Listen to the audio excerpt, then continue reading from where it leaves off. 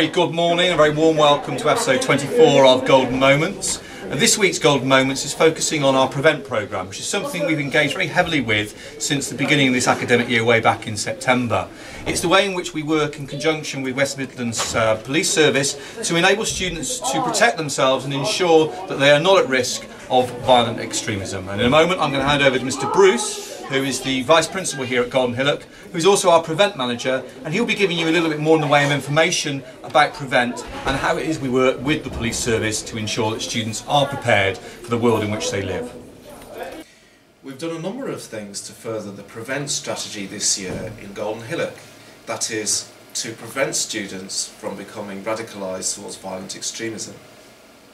We started early in the year with whole school assemblies to explain what the Prevent strategy was, and backed this up with a specialist group talking about the issues, particularly focused on the issues around Syria and Iraq. And we gained support from our local police service and the Prevent team in doing that. Recently we wanted to look at the vulnerability young people are exposed to regarding the internet, using their phones, text messages and so on. And we prepared a form time activity where students imagined they were writing a text message to somebody they knew who was vulnerable towards radicalisation or thinking about going to Syria. I'm now going to hand over to Tim Baker, who's going to explain what the activity was about. Hello, I'm Tim Baker.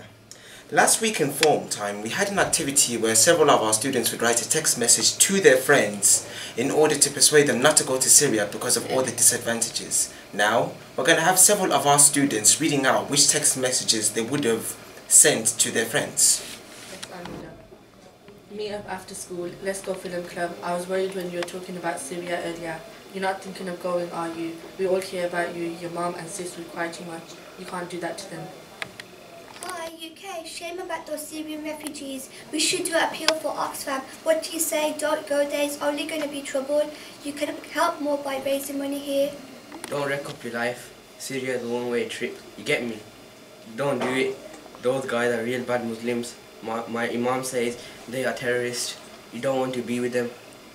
Oh, my name is Safwan.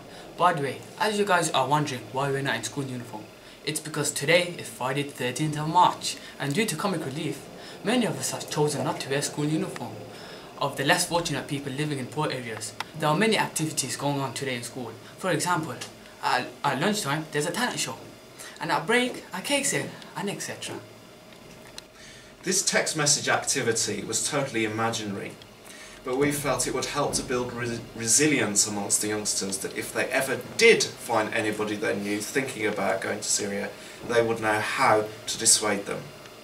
Thank you very much, Mr Bruce, and thank you to the students in particular. You've clearly heard from our students there the way in which they are able to articulate in a very coherent way the way in which they themselves are obviously protecting themselves against some of the risks that they're exposed to, and not just that, but also how they're able to work in partnership with the police service to ensure that other students are protected from being at risk of violent extremism in this ever-challenging and ever-changing world in which we live. But for this week's Golden Moments, it's a very goodbye, and we look forward to seeing you again next week for episode 25.